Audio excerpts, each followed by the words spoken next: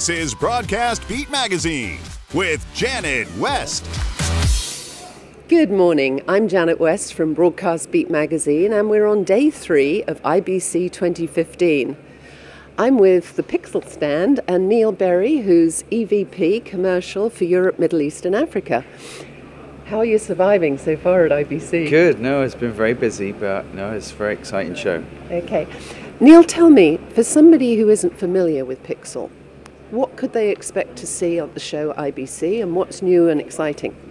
Yeah, so I mean, Piksel, we're all about helping our customers for over a decade building successful online videos. Okay. And we've worked with all different types of customers, from AT&T powering all their Universe solution to Liberty Global, which we recently made a press announcement about extending their Horizon Go platform to multiple European countries. So we're really helping our customers really get over one of the biggest hurdles, which is how to successfully build an online business. And there's 4 pillars to how we do that, okay. Which makes us uniquely different to some of the other people here. And what are those 4 pillars? Those 4 pillars is really strategic services. Okay. So that's understanding how you actually create your monetization plan, okay. And how that monetization plan is going to bring you to profitability.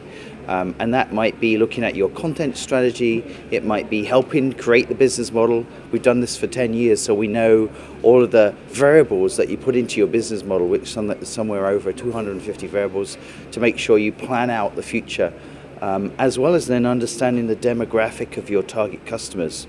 It's a very busy, crowded market, so you want to have consumer insights as to what the best offers are that are going to attract new subscribers. Mm-hmm. So that's strategic services. Then we have our underlying Piksel Palette set of video services and technology, and then we create the right video platform that maps onto their business requirements. So that's the technology piece. But more importantly, there's no one size that fits all video. So we then typically always have to customize our solution to fit their requirements. So you have to have a very powerful, very experienced professional services team to make that happen. And then the last element is, how do you manage all that? Once it's operational, then you've got to have a mission critical way to manage all of the services around your OTT service, and that's our managed services capability. So we bring all those 4 pillars together for our customers. That's pretty unique. So a company that wants to start and set up an online service, what are the main problems that they have initially, and how are you addressing those problems? It's always about the business plan. Okay. It's always about what is their monetization strategy. And it's also mixing, are they looking at AVOD or transactional pay-per-view, or are they looking at SVOD? And have they thought about all the different cost base?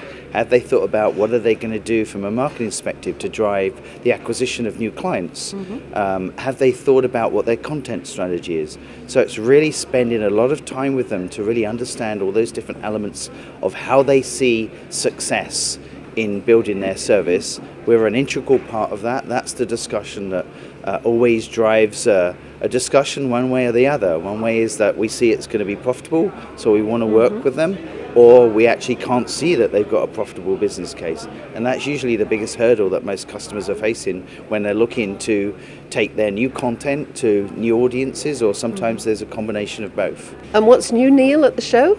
We've got a number of exciting new announcements, actually, new customers. So we just announced a global partnership with Endemol. And Endemol are looking to go over the top directly with their content to their audience. And a very exciting new global customer with Endemol Beyond.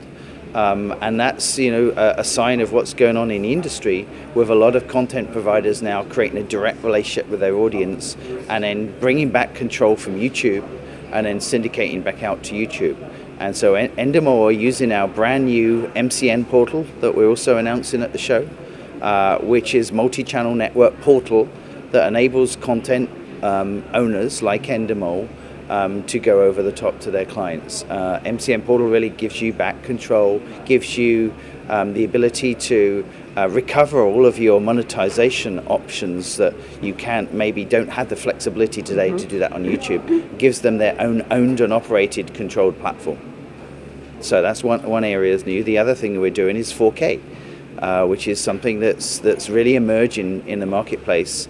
And lots of broadcasters are now looking at how do they provide that 4K experience for their consumers. And so we've done a proof of concept with Discovery Channel, and we're showing and demonstrating that. And that's got a lot of interest for some of the other broadcasters at the show.